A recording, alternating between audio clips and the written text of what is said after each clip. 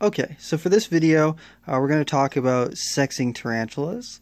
And I get a lot of people who are getting into the hobby or who maybe have had tarantulas for a while and they're just wondering the best way to determine whether their tarantula is a male or a female. Because that does play into a couple different aspects of keeping, as far as how long you'll have your tarantula and whether or not you choose to breed them or not. Because male tarantulas, once they reach sexual maturity, depending on which species you have, they generally start to lose steam for their kind of will to live, because in the wild, male tarantulas, their goal is just to breed. And when they reach sexual maturity, they get something that are called emboli, which are on their pedipalps, which are located on their pedipalps. And that actually goes from the outside of the exoskeleton to the inside of the exoskeleton. And that's a reproductive organ that they use for inseminating the females. And so when a male reaches sexual maturity, and he gets those emboli on his pedipalps, the next time that he goes to molt, his pedipalps will get stuck in his molt, and he will end up dying and getting stuck in his molt. And so a lot of people find that having a female is much more desirable, since when females reach sexual maturity, they don't change in any physical way. They might show a little bit of the more mature coloration, but no outward general appearance changes like you see in the males. And so they can continue living for much, much longer, several years longer than the males, depending on which species you've got.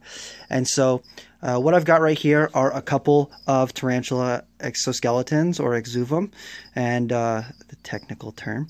But I've got some. You'll often find when your tarantula molts, you'll have a exoskeleton crumpled up in the corner of the enclosure like this, or if they're an arboreal tarantula, in their burrow, and then when they're ready, they'll kick that exuvum out of the burrow and kind of tidy things up. And then what I've got right here are just a couple paper clips.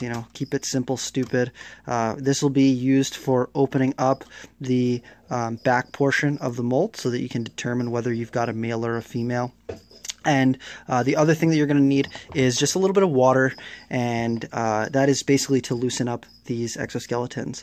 And so when a tarantula molts, there's lots of oils on these exoskeletons. And so if you catch a tarantula right after it molts within a couple hours, these will still be soft and kind of pliable, so that you can very easily open this up without the need of any of the water. You can just straight open it up.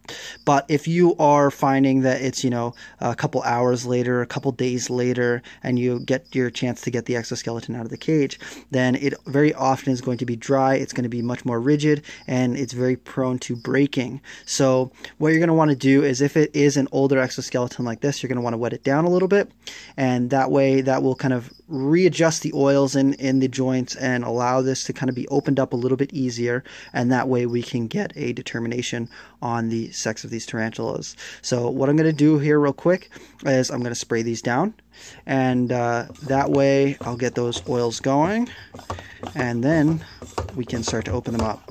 So the exoskeletons right here that we've got, these are from Brachypelmobomi, which are a red leg or red knee kind of tarantula. Common names are kind of a bust, because there's lots of different tarantulas that are referred to as red legs or red knees or painted legs and that sort of thing. So I generally prefer to use the Latin names, because it gives you a much more specific idea of what specific species you're talking about. So you don't really need, this doesn't need to be like really soaking, but you do want to give it a chance to kind of wetten up a little bit. You can see that it'll start to be able to be opened up a little bit more. And once I've got it open a little bit like this, you might have to spray it down a little bit more. There we go. Just to make sure that everything opens up.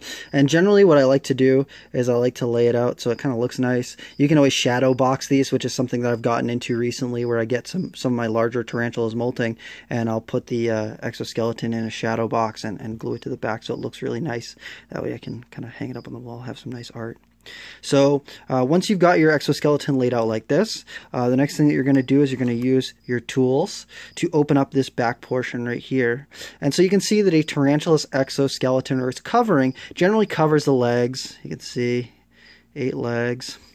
And then in the front, you can see the little tiny guys right front are called the pedipalps. Those are more like arms that they use kind of for holding onto their prey not really so much for walking. You got to figure if they are going to be catching a large prey item and carrying it around.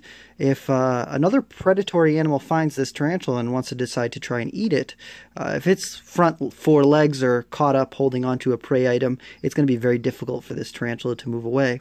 So they've got these small pedipalps in the front to kind of help them with food, and then also they can use it for excavation if they are a burrowing species or a species that will make those sort of like tunnels or move substrate and things like that. So they've got the pedipalps up the front, the legs around the edges. Inside here, we've got the chelicerae, which are where the fangs are attached to. The fangs are up underneath the chelicerae, with the chelicerae right here. And you got the central portion right here, where generally you would have the carapace. Sorry about that. My makeshift table here kind of slipped. So, like I was saying before, you've got the carapace right here, which is the top covering. And you can even see the eyes, the openings where the eyes fit through the exoskeleton right there. And then you've got this back portion right here, which is mostly just skin.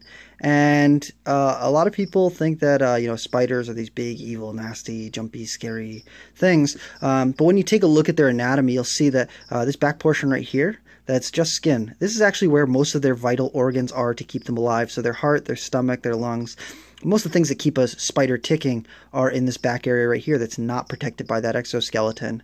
So large terrestrial species like these Brachypelma species are very, very prone to rupturing this abdomen if they are dropped or mishandled. So that's why I usually recommend, if you are handling large terrestrial species, do so at your own risk, at the risk of the animal really, because if you drop them from even a height of maybe a foot off the ground or off of a hard surface, rupturing this abdomen is fairly easy once they get to a decent size. So it's just something you want to avoid doing, because that's, like I said, that's where their heart, that's where their lungs, that's where their stomach is.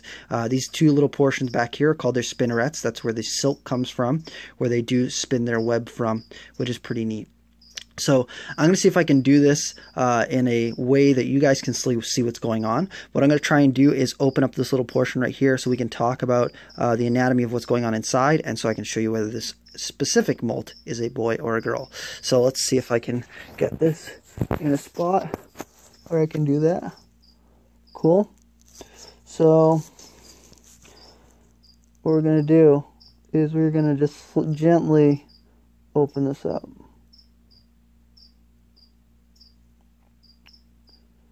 And you might need a little bit more water sometimes to do so, but you just want to very gently open this skin up right here.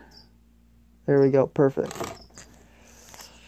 So I hope you guys get to check that out. But okay, so once you've got your exoskeleton laid out like this, this is the portion where you'll be able to tell or determine whether you've got a male or a female tarantula. While it's still wet like this, it might be a little bit difficult to see, but once it dries out, you'll be able to see very clearly. Okay, so what you're seeing on the inside here, so I was mentioning the spinnerets, that's where the silk comes from.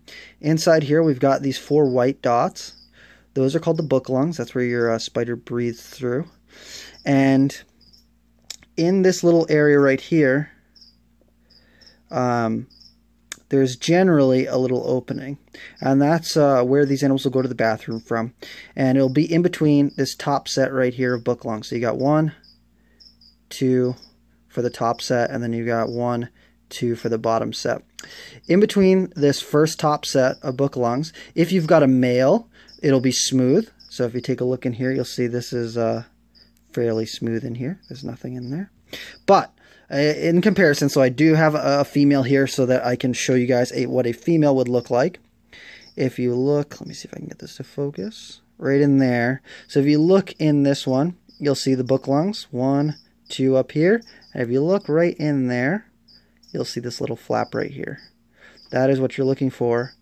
It looks different on each species of tarantula, but all females will have this little flap in the middle right there.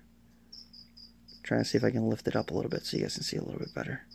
But so your comparison is your male over here is going to be completely smooth right in that area. It's going to be very very uniform, so you're not going to see any flap in here in between this first set.